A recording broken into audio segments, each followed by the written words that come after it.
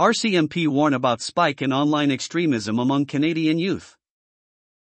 Ottawa RCMP are warning about a rise in violent extremism among Canadian youth, while Jewish leaders urge community members to be diligent about security after two teenagers were arrested on terror-related charges in the last 5 days.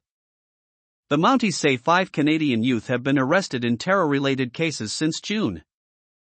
Article content. The RCMP is seeing a concerning trend of violent extremism and terrorist use of the internet, including amongst young persons, the Mounties said in a statement Saturday. The statement asked adults in positions of authority, including parents, guardians, teachers, and coaches, to be alert for behaviors of concern which may be linked to violent extremism. Jewish and Muslim leaders across Canada have reported an increase in hate-motivated attacks since the terrorist attacks launched by Hamas on Israel on October 7, and the massive military response by Israel in Gaza. Police have made arrests in several hate-motivated incidents, including assaults and the promotion of hatred online. The RCMP's warning Saturday specifically addresses the radicalization of youth, often online. The most recent case involved an Ottawa teen arrested Friday and charged in connection with a plot against the city's Jewish community. Because of the youth's age, police did not release much information about the accused, including who or what they were targeting beyond a general description of Jewish persons.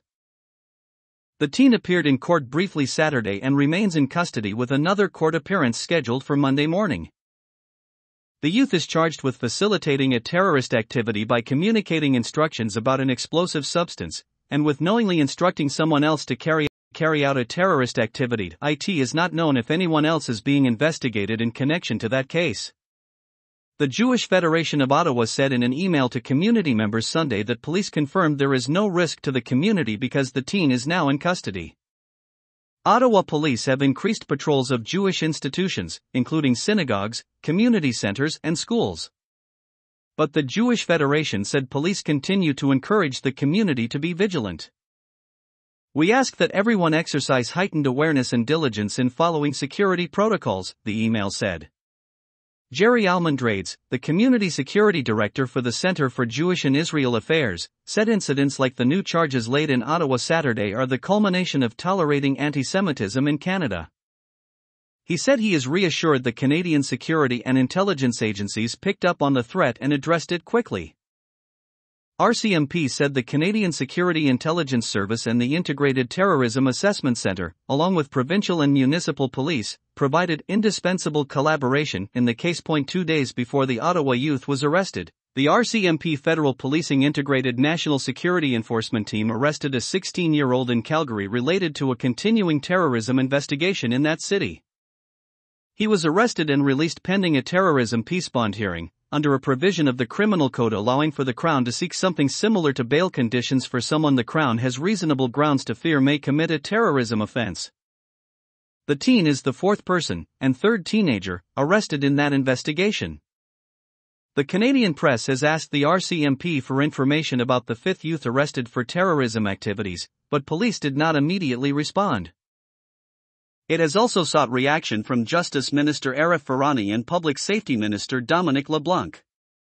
The federal Liberals have been promising new legislation for several years to tackle rising online hatred, but progress has been delayed, in part because of the complexities between combating hatred and freedom of speech. Social media played a prominent role in the cases in Calgary.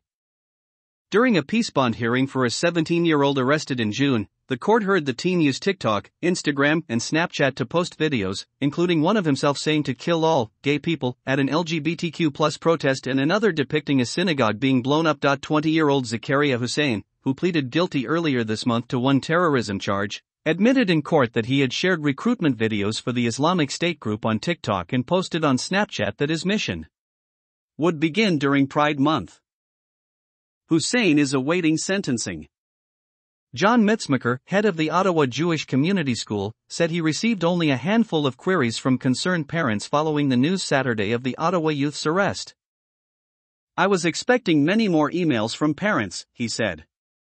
I don't know if people have become numb to this at this point. He said there has been heightened anxiety in his school community since the October 7 attacks and security protocols have been increased, and he said his school and his students are safe. The school received a bomb threat in October, though it was later proved to not be a true threat, Mitzmacher said. Mitzmacher said one of the most distressing results of the incidents is a feeling in the Jewish community that they are alone. He said the most heartfelt thing anyone can do to help is to reach out and show support, however you can.